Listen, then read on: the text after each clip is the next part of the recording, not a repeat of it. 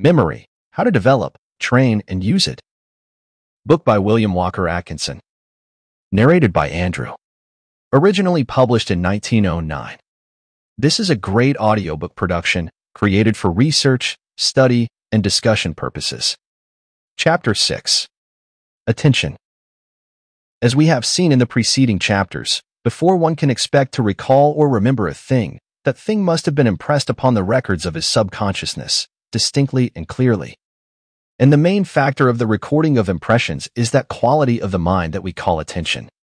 All the leading authorities on the subject of memory recognize and teach the value of attention in the cultivation and development of the memory.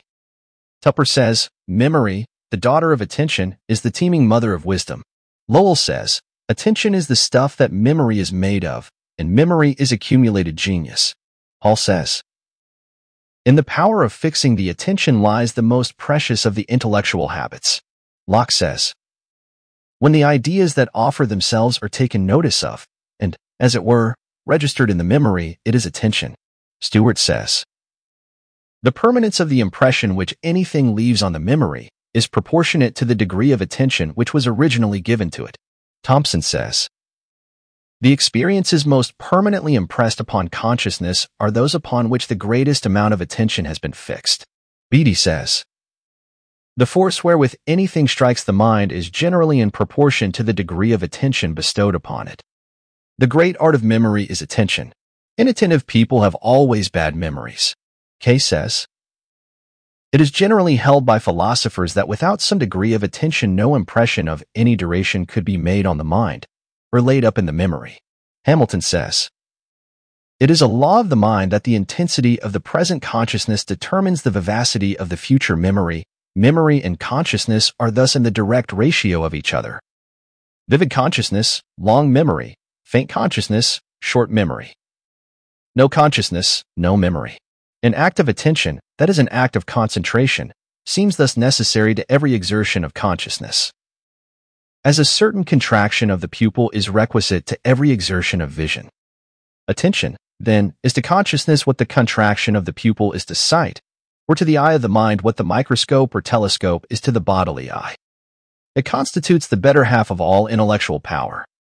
We have quoted from the above authorities at considerable length, for the purpose of impressing upon your mind the importance of this subject of attention.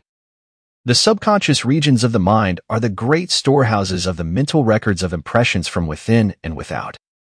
Its great systems of filing, recording, and indexing these records constitute that which we call memory. But before any of this work is possible, impressions must first have been received. And, as you may see from the quotations just given, these impressions depend upon the power of attention given to the things making the impressions. If there has been given great attention, there will be clear and deep impressions. If there has been given but average attention, there will be but average impressions. If there has been given but faint attention, there will be but faint impressions. If there has been given no attention, there will be no records. One of the most common causes of poor attention is to be found in the lack of interest.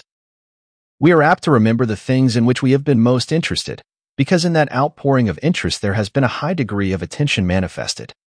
A man may have a very poor memory for many things, but when it comes to the things in which his interest is involved, he often remembers the most minute details. What is called involuntary attention is that form of attention that follows upon interest, curiosity, or desire, no special effort of the will being required in it.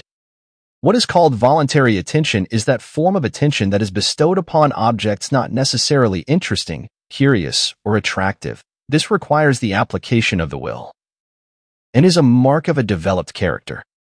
Every person has more or less involuntary attention, while but few possess developed voluntary attention. The former is instinctive, the latter comes only by practice and training. But there is this important point to be remembered, that interest may be developed by voluntary attention bestowed and held upon an object. Things that are originally lacking in sufficient interest to attract the involuntary attention may develop a secondary interest if the voluntary attention be placed upon and held upon them. As Halleck says on this point, "When it is said that attention will not take a firm hold on an uninteresting thing, we must not forget that anyone not shallow and fickle can soon discover something interesting in most objects. Here cultivated minds show their especial superiority, for the attention which they are able to give generally ends in finding a pearl in the most uninteresting-looking oyster. When an object necessarily loses interest from one point of view, such minds discover in it new attributes. The essence of genius is to present an old thing in new ways. Whether it be some force in nature or some aspect of humanity, it is very difficult to teach another person how to cultivate the attention. This because the whole thing consists so largely in the use of the will, and by faithful practice and persistent application. The first requisite is the determination to use the will. You must argue it out with yourself. Until you become convinced that it is necessary and desirable for you to acquire the art of voluntary attention, you must convince yourself beyond reasonable doubt. This is the first step and one more difficult than it would seem at first sight. The principal difficulty in it lies in the fact that to do the thing you must do some active earnest thinking, and the majority of people are too lazy to indulge in such mental effort. Having mastered this first step, you must induce a strong, burning desire to acquire the art of voluntary attention. You must learn to want it hard. In this way, you induce a condition of interest and attractiveness where it was previously lacking. Third and last, you must hold your will firmly and persistently to the task and practice faithfully. Begin by turning your attention upon some uninteresting thing and studying its details until you are able to describe them. This will prove very tiresome at first, but you must stick to it. Do not practice too long at a time at first. Take a rest and try it again later. You will soon find that it comes easier and that a new interest is beginning to manifest itself in the task. Examine this book as practice. Learn how many pages there are in it, how many chapters, how many pages in each chapter. The details of type, printing, and binding, all the little things about it, so that you could give another person a full account of the minor details of the book. This may seem uninteresting, and so it will be at first, but a little practice will create a new interest in the petty details, and you will be surprised at the number of little things that you will notice. This plan, practiced on many things in spare hours, will develop the power of voluntary attention and perception in anyone, no matter how deficient he may have been in these things. If you can get someone else to join in the game task with you, and then each endeavor to excel the other in finding details, the task will be much easier, and better work will be accomplished.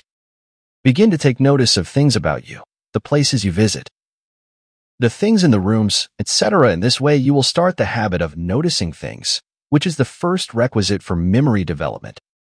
Halleck gives the following excellent advice on this subject. To look at a thing intelligently is the most difficult of all arts.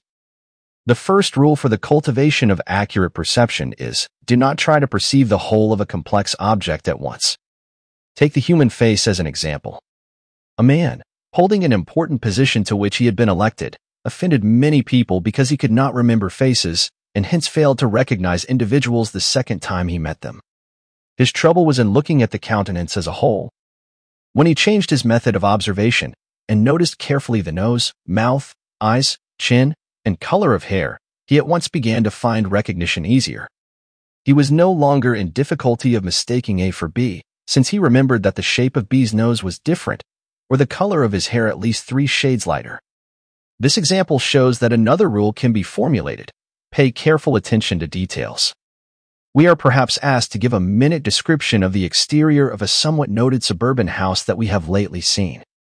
We reply in general terms, giving the size and color of the house. Perhaps we also have an idea of part of the material used in the exterior construction. We are asked to be exact about the shape of the door, porch, roof, chimneys, and windows. Whether the windows are plain or circular, whether they have cornices, or whether the trimmings around them are of the same material as the rest of the house. A friend, who will be unable to see the house, wishes to know definitely about the angles of the roof, and the way the windows are arranged with reference to them. Unless we can answer these questions exactly, we merely tantalize our friends by telling them we have seen the house. To see an object merely as an undiscriminated mass of something in a certain place is to do no more than a donkey accomplishes as he trots along. There are 3 general rules that may be given in this matter of bestowing the voluntary attention in the direction of actually seeing things, instead of merely looking at them.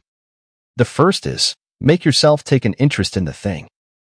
The second, see it as if you were taking note of it in order to repeat its details to a friend. This will force you to take notice. The third, Give to your subconsciousness a mental command to take note of what you are looking at. Say to it, "Here, you take note of this and remember it for me." This last consists of a peculiar knack that can be attained by a little practice. It will come to you suddenly after a few trials.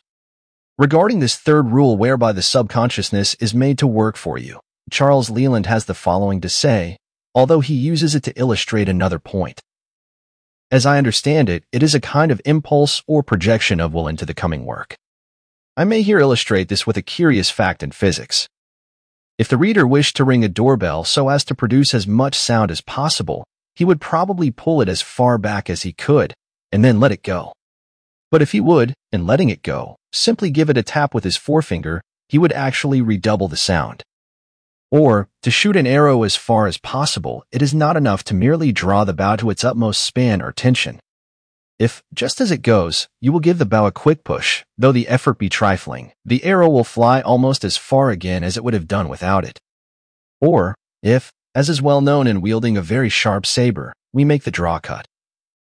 That is, if to the blow or chop, as with an axe, we also add a certain slight pull, simultaneously, we can cut through a silk handkerchief or a sheep. Forethought is the tap on the bell, the push on the bow, the draw on the saber. It is the deliberate but yet rapid action of the mind when before dismissing thought, we bid the mind to consequently respond. It is more than merely thinking what we are to do. It is the bidding or ordering the self to fulfill a task before willing it. Remember first, last, and always, that before you can remember or recollect, you must first perceive. And that perception is possible only through attention and responds in degree to the latter. Therefore, it has truly been said that the great art of memory is attention. For more audiobook like this, hit the subscribe button and click on the notification bell so you get notified when we post a new audiobook. Thanks for listening.